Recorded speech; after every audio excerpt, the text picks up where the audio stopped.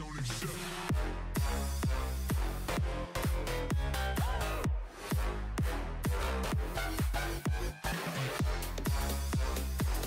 Hey everyone, this is Ryan Corcoran with Broadcast Buddy TV, the all-around go-to channel for all things broadcast television. And on this channel, it is our goal to equip you with the tips, tricks, and know-hows to help make you a better broadcaster. So if you are new to the channel, please consider subscribing, hit that bell icon so you never miss an upload.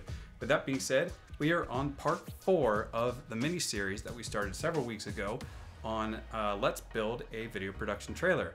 So in the previous video, we got some of the initial framing done for the flypack for when it comes into the trailer there for the divider. So without further ado, we'll go check out the update video for today. And also, if you missed part 3, make sure you check it out here. We are on update number 3 of the video production trailer to house the flypack. And we have made substantial progress on terms of framing of the desk and the audio booth and the overall wall that's going to divide the front production area from the back engineering and video shading. So let's take a closer look. All right, we are coming in through the back bed of the trailer, and you can see our fantastic frame that we've built up here. And again, this is going to divide the front production area from the back engineering and video operator.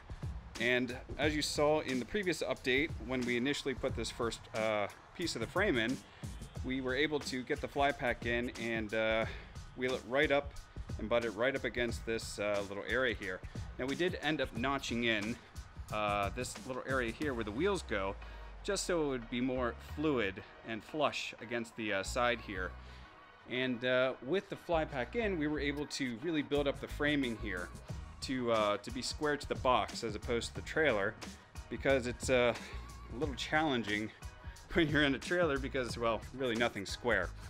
So we boxed out the wheel wells here, and you'll see that we are going to try to make these into shelves where you can put some stuff, maybe put a little LED lighting in here, and also some outlets, some receptacles right here, you know, for charging your phone or your laptop.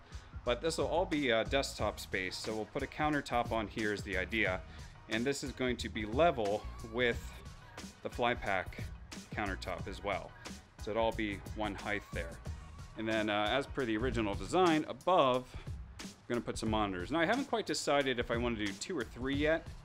I'm gonna have to look at some options, maybe some bezel-less stuff to try and maximize my space there, because we're only gonna have between the drop ceiling and the top of the flypack maybe about 20 inches in height. So we're gonna have to play around with that. I'm continuing the framing. We got the back desk here, which will house the replay operator and the graphics operator. So 22-inch countertop space, 32-inch height in counter, and that's pretty standard. And now the creme de creme is the audio booth. So essentially, as we had mentioned, what'll happen is once you step in, we're gonna have a door here, and we will step in, and again, following that countertop, we'll have our 22-inch countertop here, 32-inch high, and some plexiglass here that we will be able to maintain visual contact with the monitors up top for the multi-viewers, as well as visual contact to the director or technical director. But overall, the idea is we're going to soundproof this with carpet, of course, and the audio guy will have quite a nice little workspace.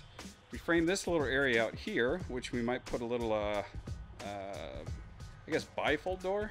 Yeah, a little bifold door, and make maybe like a little cable closet out of here. You know, they can hang some patch cords or little XLRs or headsets or some sort of storage, maybe shelves or something, but we wanted to box that out to kind of square this room up a little bit. But beyond that, over here, in order to hide the power, what we decided we're gonna do is probably just put an additional leg here to come down, another stud, and then we'll put a little plywood here just to cover this up, and you'll never see it. But it still remains good to have that access port to come in here, and I can use this to bring any cables in that I might have to from the exterior on this side of the trailer, and tuck that away and we'll be good to go. So there you have it. That's all the progress we've made so far, and I will be sure to keep you guys updated. Next thing we're probably going to do is probably start putting down some another layer of plywood here, very thin layer, just to help stabilize this. I think I mentioned that in the last update. And then we need to do the duct work for the AC units. We'll end up taking this off, and it'll look more like this guy.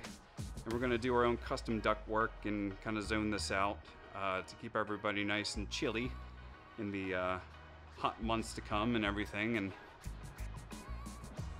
yeah, it's going to be good. So one other minor thing I wanted to point out, and this is really dumb, but we are able to get the chairs. So we got the chairs in and we got them built.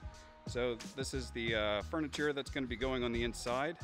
The three here, as you can see, are higher than the other ones, and that's just because of the height of the flypack countertop.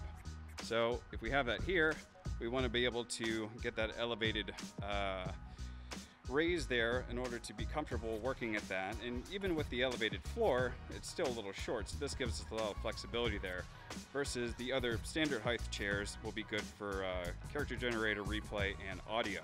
And then we'll probably just use a couple folding chairs in the back, to be honest, for engineering, because, you know, we always get the short end of the stick. And there you have it. That's update number 3 of the video production trailer for the flypack. Make sure to subscribe so you can keep up to date with our progress, and we'll catch you next time right here on Broadcast Buddy TV.